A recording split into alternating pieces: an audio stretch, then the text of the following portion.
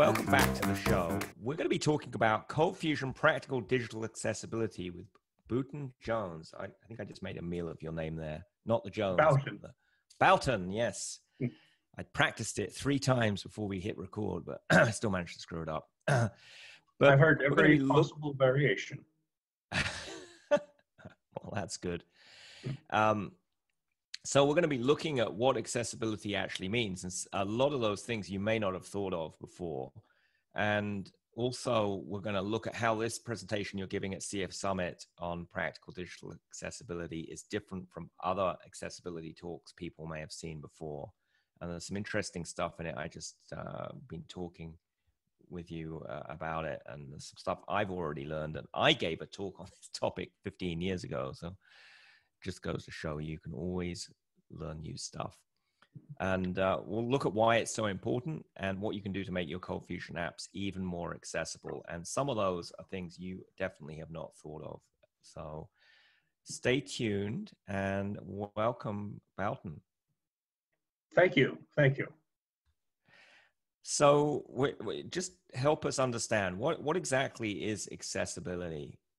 Well, I think of accessibility as a component of usability, but it's specific to those of us who have disabilities.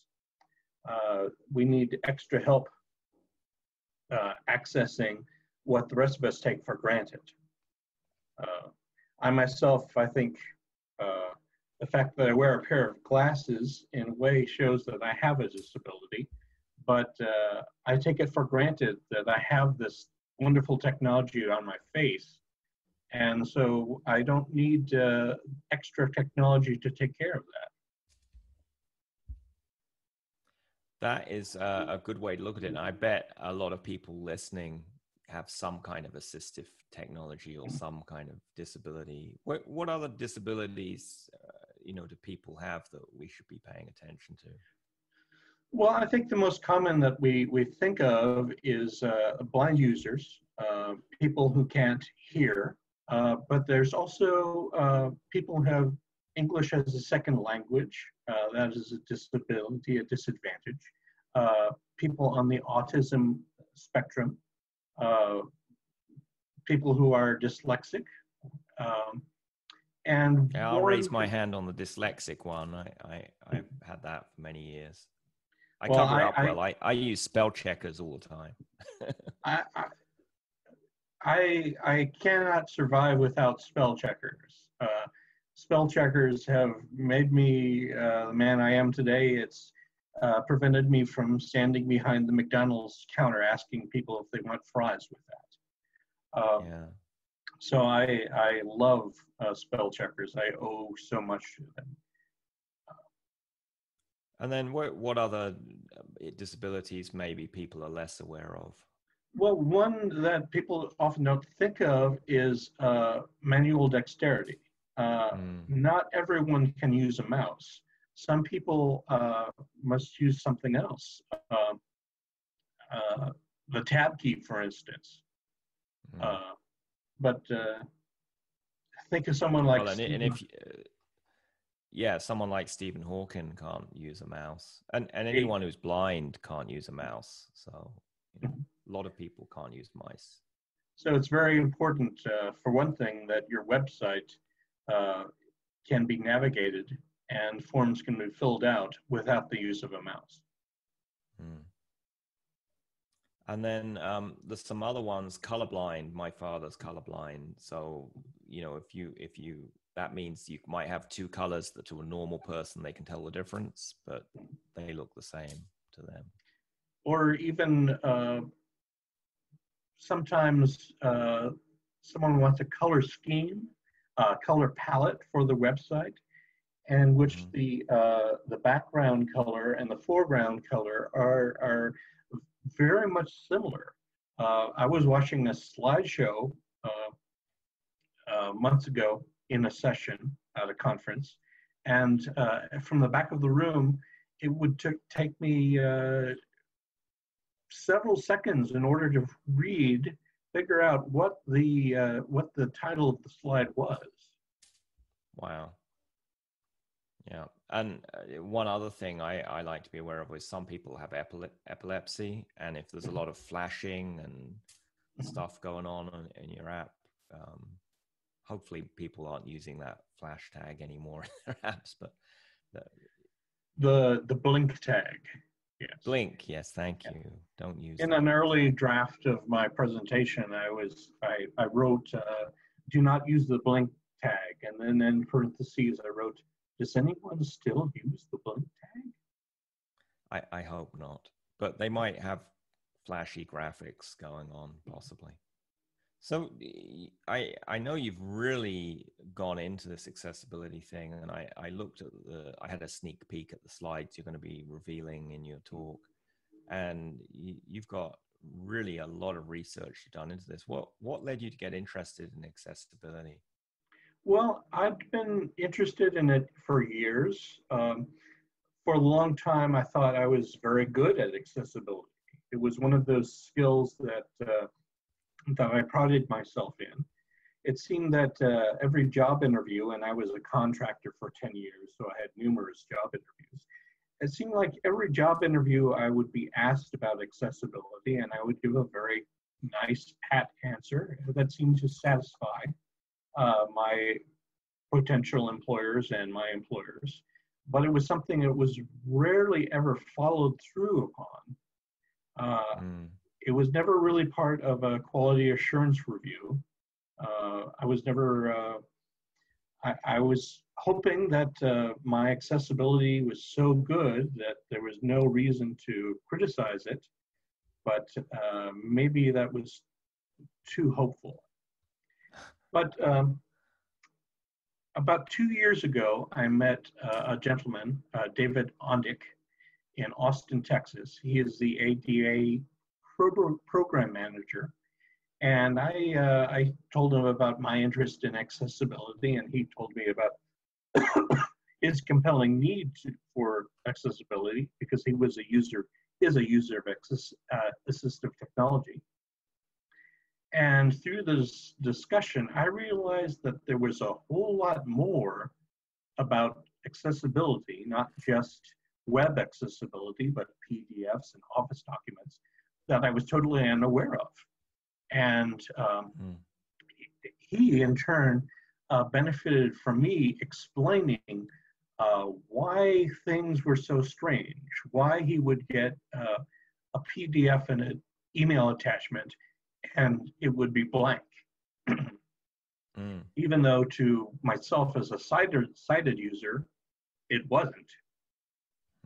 So well, we'll talk more about those other file formats a bit later, because that is something people may not have thought about, that perhaps their app is sending out emails or has PDFs or documentation, and they hadn't even considered to make that accessible.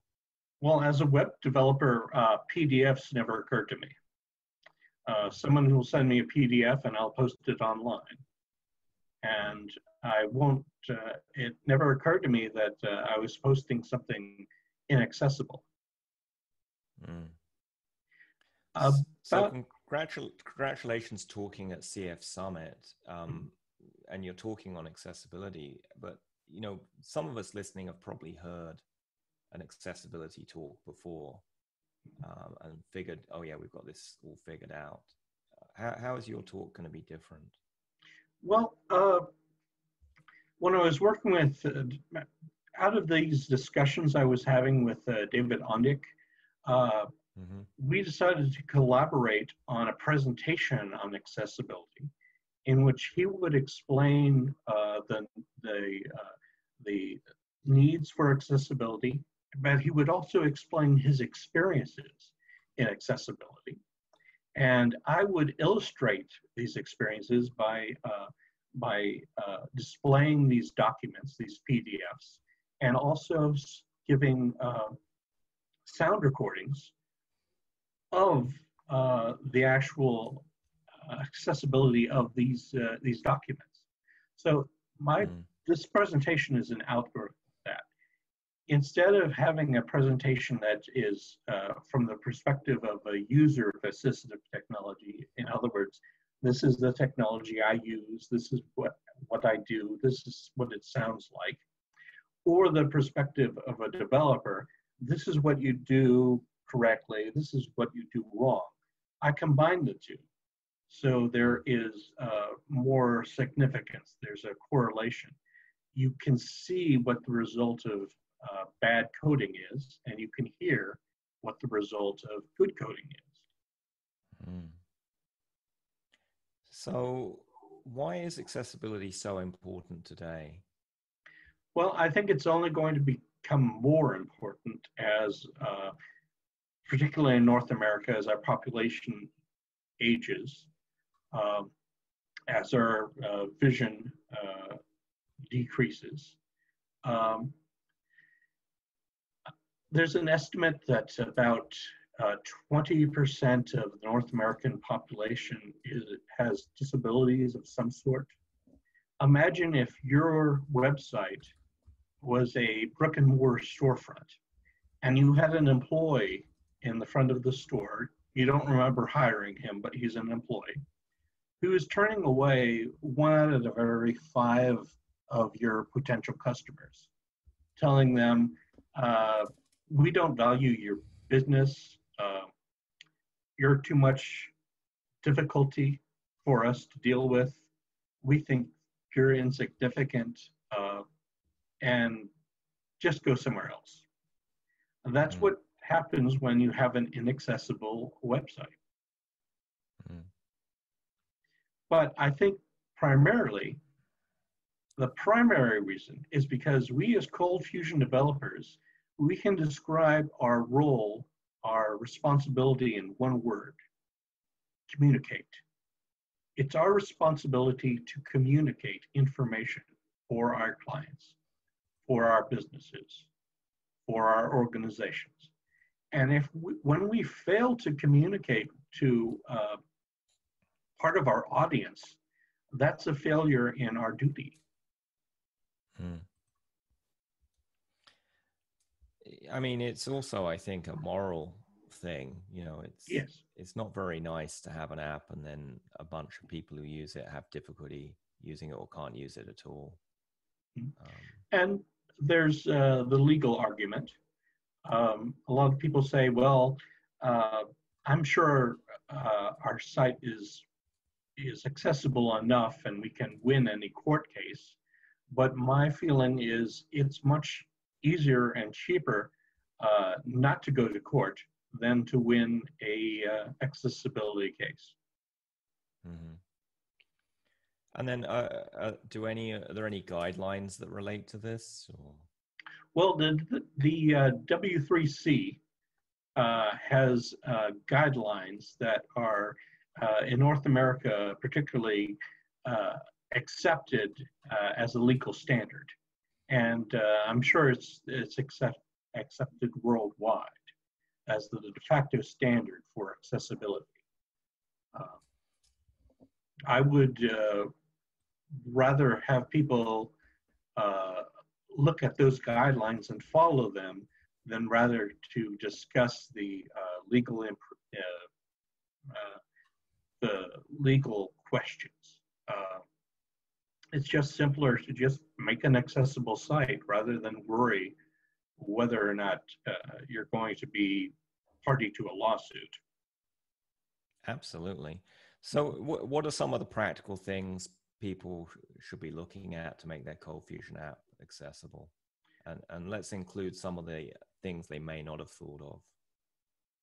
Well, the thing about the ColdFusion is it's mostly a back-end technology, while accessibility is mostly a problem on the front end. But you would want to have fully accessible HTML markup. I would suggest using Semantic HTML, making sure that your site can be navigated without the use of a mouse. I would test with a screen reader. Actually, I would test with more than one screen reader. And I would make sure that those who can't see are able to fully appreciate your website. if there's any audio or video, there should be a transcript available or captions. Mm. Also, something that I myself often overlook, or used to overlook, is your additional media accessible? If you have PDFs or Word documents or PowerPoint slides posted on your website, are they accessible in themselves? As a ColdFusion developer, my attitude used to be, well, someone gave me this content, I'll just post it. And I assumed that they knew what they were doing, and they probably assumed I knew what they were doing, and it's not necessarily accessible. For example, a website that has a lot of legal documents that have been signed, say corporate policies or departmental policies that need signatures. Often what happens is someone prints out that document, it's signed by an executive, it's scanned and then posted. But it's, as far as a blind user is concerned, that's a blank document. Right, because they can't read, the screen reader can't read a graphic. Apparently. Yes, it's not really. If the PDF contained actual text, they could screen read the text. Yes. Another pitfall. I used to do this all the time. I'd have a Word document or a web page, and I would print to PDF. So the text of that document was saved to a PDF, but all the navigation, all the semantic markup is lost. It's better to export a Word document to PDF. And I guess having any Flash or other rich internet stuff is a problem as well. Well, anyone still using Flash, there's one more reason not to use it, and that it's very problematic as far as accessibility is concerned. Yeah. And then, are there any things that can help out? I mean, I've heard of skip links. Tell us what that is. Well, skip links, it's a link often hidden. It's the first link in the DOM tree. And so that way the blind user doesn't have to listen to all the links in the header and the navigation pane. The first link, they can just follow that and go directly to the content. One pitfall, however, for that is designers don't like skip links to be visible. They're a distraction, they're a complication, they're something that most of us don't see the need for. And so the skip link is hidden so that it will be read aloud by the screen reader, but won't be visible to the rest of us. Now, that's great for everyone who doesn't use a mouse. So if you have skip links, you should be able to activate them with a tab key, so that as soon as you visit a website and hit the tab key, the skip link will appear. And then you can press enter and you go to the content. That would benefit those people who don't use mouse, like Stephen Hawking. Right. Who may be coming to your website, you never know. And then captures are another issue, right? If you have one of those image captures, of course, that isn't going to work for someone who's blind. And some of those image captures are hard for people with normal sight to use, to be honest. Oh, I often have to go through those captures 3 or 4 times before I use them correctly. One strategy, if you have to use captures, is instead of having a weird, distorted picture of letters and numbers, put a math program there. Mm-hmm. 1 plus 2 plus 3 equals, and then the non-computer, the actual user, can put in 6. Mm-hmm. Google also has a service, Mm-hmm. reCAPTCHA, which they'll provide you an API, and you can use that, and it has an embedded link to read the CAPTCHA aloud for the Oh, blind users. well, those are great solutions. Anything else in ColdFusion apps that we should pay attention to, or that you found surprising when you looked into this? Well, last year, I attended at the ColdFusion Summit a presentation by Steve Shinney. He was talking about accessibility, and in specific about the MCML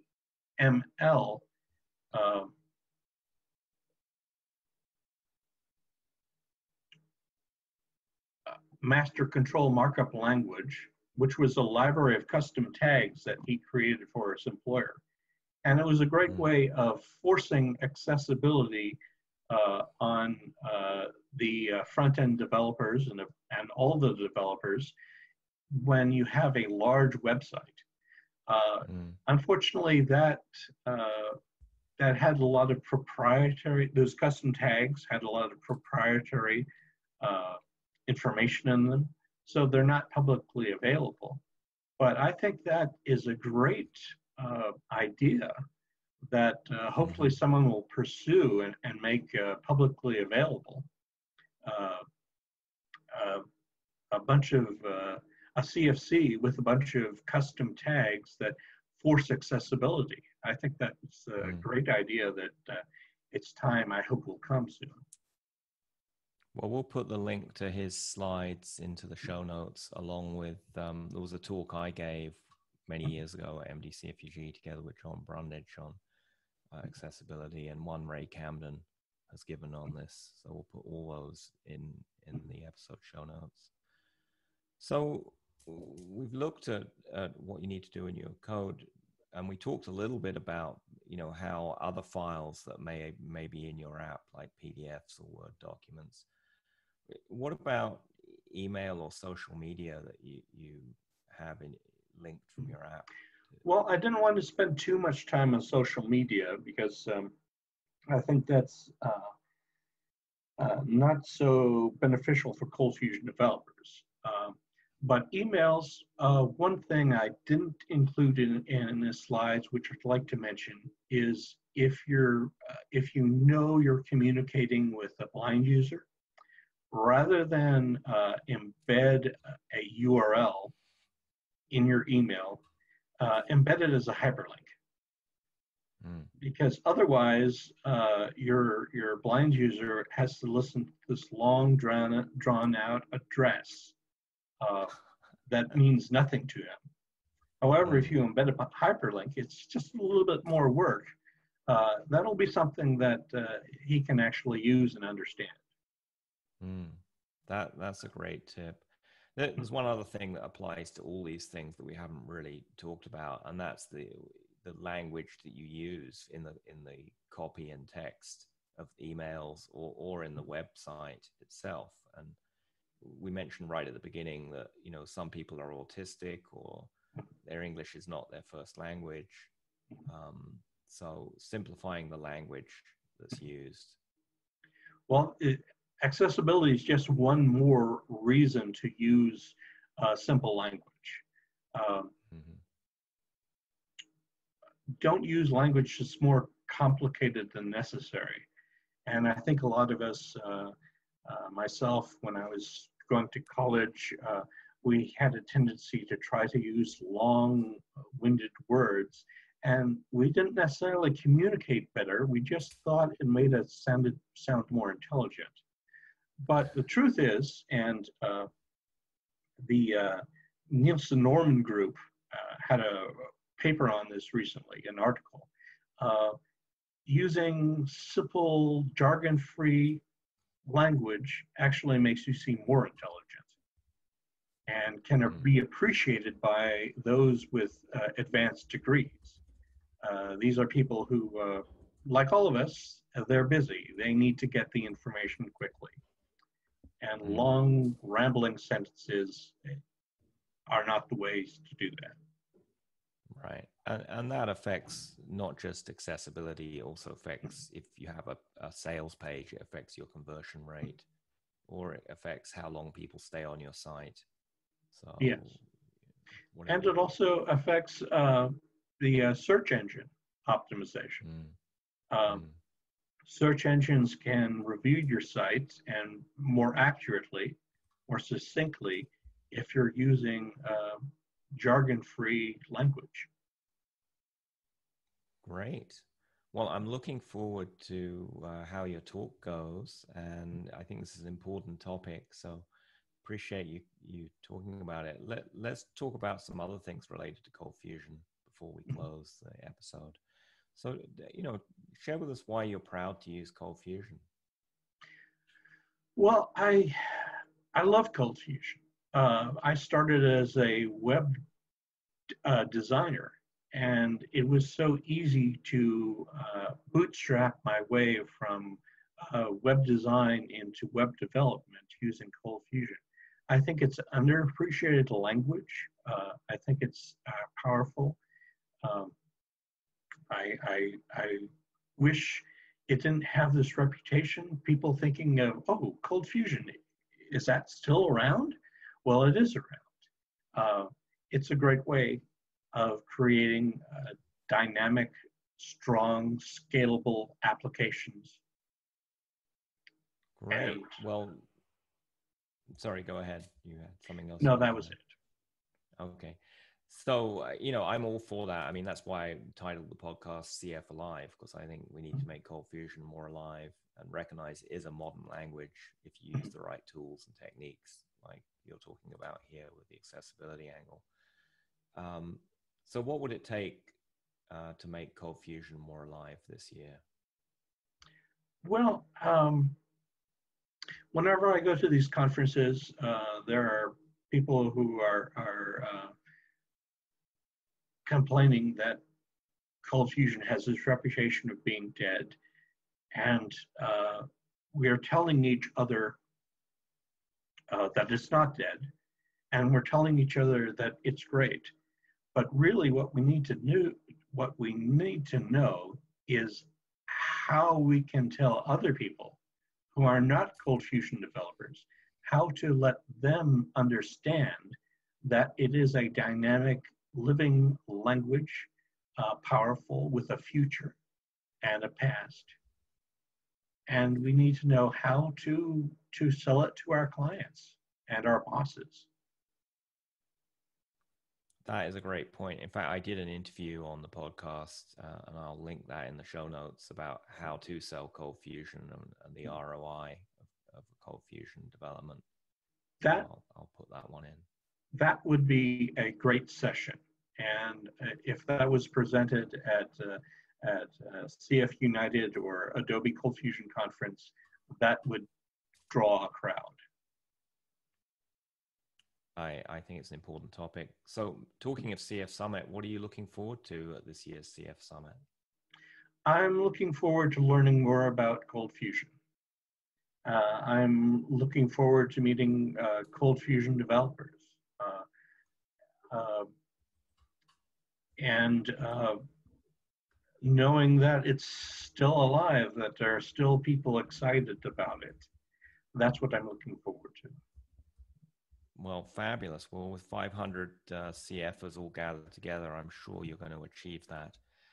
So if folks wanted to find you online, what's the best way to do that? Well, I was fortunate in that I was able to secure the domain boutonjones.com. That's BOUTONJONES.com. Excellent. Well, we will put that in the show notes, and also we're going to link to the slides that you have. And also I'm putting in some of the videos that you're going to share so people can check out how to do some of these things. So thanks so much for coming on to the podcast and for staying up so late in Austin, Texas to make it happen. So. It's my pleasure.